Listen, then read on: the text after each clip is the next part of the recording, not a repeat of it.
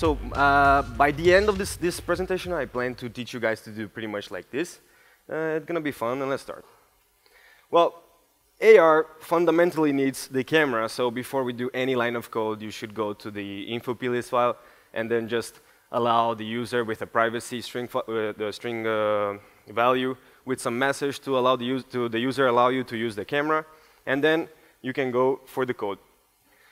Before you do any code, you should the first line of code actually you should go to import the ARKit framework, and then you declare two things. You declare an outlet for the AR scene view, and a constant for the AR world tracking configuration.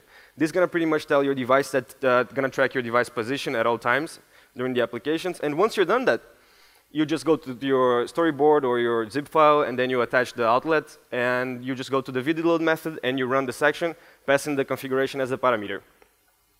Once you've done that, you have nothing. You can run the app, you're going to see the camera, but you're going to see the three-dimensional world. You're going to see the normal camera, but there's nothing, no objects on this three-dimensional world yet. So you have to apply these objects to the scene, and we're going to do that. First, you have to understand the concept of node. Node, Apple gives us this description, but I prefer to say there's just a place in this three-dimensional world that you can put objects, cameras, lights, everything.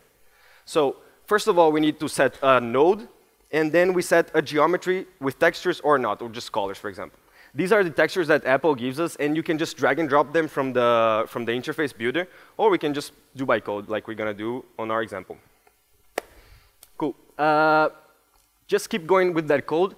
I created this function called add node, and pretty much what it does is it adds a node, it creates the node, and then sets the position on the scene. And this position is based on where, or what they call the world origin, is pretty much where you started the app on your phone. And then you have the node, you pass the position of the node with a three-dimensional vector, SCN vector 3. You pass the z-axis, the x-axis, and the y-axis. And we're going to put some geometry to it, because the node is transparent. We pass the geometry here of a sphere, because on our example, we're going to put the planet Earth. And we put the radius, the measure unit is in meters. I put 0.3 meters.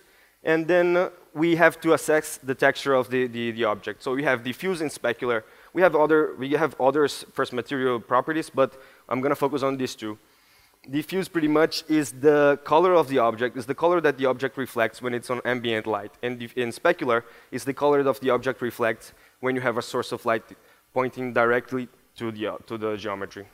So I put the color that reflects as blue, as white, and the color at the ambient light as blue, so diffuse and specular. This auto-enable default lighting is because we are not setting any source of light separately.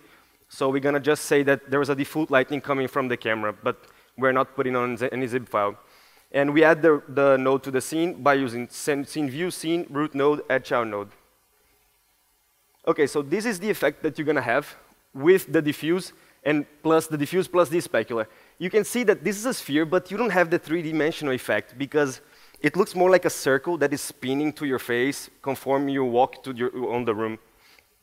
On the specular, on the other hand, you just can see a little bit of three-dimensional effect, but it's still not the experience that we are willing to achieve. So I went to this website called solarsystemscope.com, and I downloaded these two textures, one diffuse, one specular. So on the diffuse, you can see that it's like if we have the normal map that we have normally, and the specular, where it's white, is because it's going to reflect something. The water reflects light. The land, it doesn't reflect, so it's black, because it's not going to reflect nothing. So we apply these two textures, just like before, but instead using urcolor.blue or urcolor.white, we just set the string literal for the image file. And you can see the difference here without specular and with specular. The three-dimensional effect now, it's much, much better. But still, there is one thing to be a solar system. We have to add an action to it, to spin. So once you've done the whole code that we just started, you can add the action by loading a SCN action. You can also use the zip file to drag and drop the actions on the interface builder, or you can run SCN action by code. You repeat the code by using repeat forever and SCN action, and you apply it to the node by run action.